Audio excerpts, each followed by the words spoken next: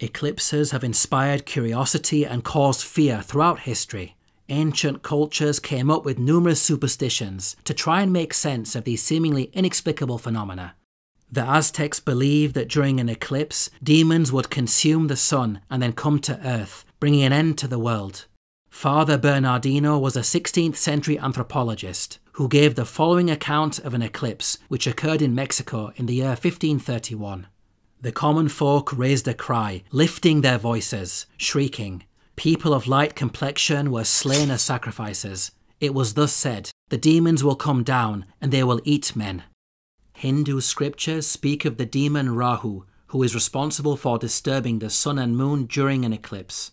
Rahu is unfriendly toward both the sun and the moon. The supreme personality of the Godhead, Vishnu, engages his disk to protect them. The intense heat of its splendor is unbearable to Rahu, and he therefore flees in fear of it. During the time Rahu disturbs the sun or moon, there occurs what people commonly know as an eclipse. The Chinese believed that the onset of an eclipse was caused by a celestial dragon trying to consume the sun. To stop it from succeeding, pots and pans were beaten to make noise to scare away the dragon. This belief about sun-eating dragons even influenced the Chinese language, as the word for eclipse is shi, which means to eat. Notice the flag of the Qing dynasty, which shows a dragon devouring the sun. In Judaism, rabbis have linked eclipses to acts such as murder.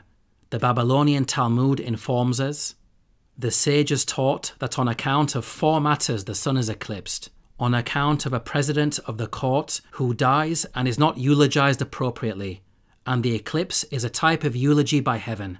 On account of a betrothed young woman who screamed in the city that she was being raped and there was no one to rescue her. On account of homosexuality, and on account of 2 brothers whose blood was spilled as one." The New Testament seems to echo this negative connotation with death. It has an eclipse occur at the moment of Jesus' passing. It was now about the 6th hour, and darkness fell over the whole land until the 9th hour, because the sun was obscured, and the veil of the temple was torn in two. And Jesus, crying out with a loud voice, said, "Father, into your hands I commit my spirit." Having said this, he breathed his last. We can see that superstitions around eclipses are commonplace throughout history. This should be of no surprise, as it's only through recent scientific advancements that we have come to properly understand the astronomical mechanics of the universe. Now, when it comes to the religion of Islam, given the highly superstitious nature of the desert Arabs in the 7th century, one would expect to find similar myths and legends like those we have seen of other cultures and world religions. Yet Islam stands in stark contrast. At the time when Muhammad had publicly announced his prophethood, one of his sons sadly became struck with fever and shortly afterwards passed away.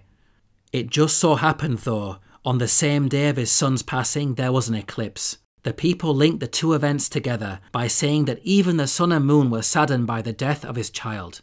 Prophet Muhammad, peace be upon him, personally denounced such rumours, saying, "The sun and the moon are 2 of the signs of God. They do not eclipse because of the death or life of someone."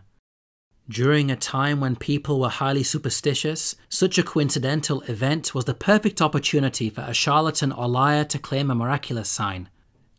Yet even at the height of grief, the Prophet Muhammad never took advantage of people's ignorance, and instead continued to try to steer them away from superstitious beliefs.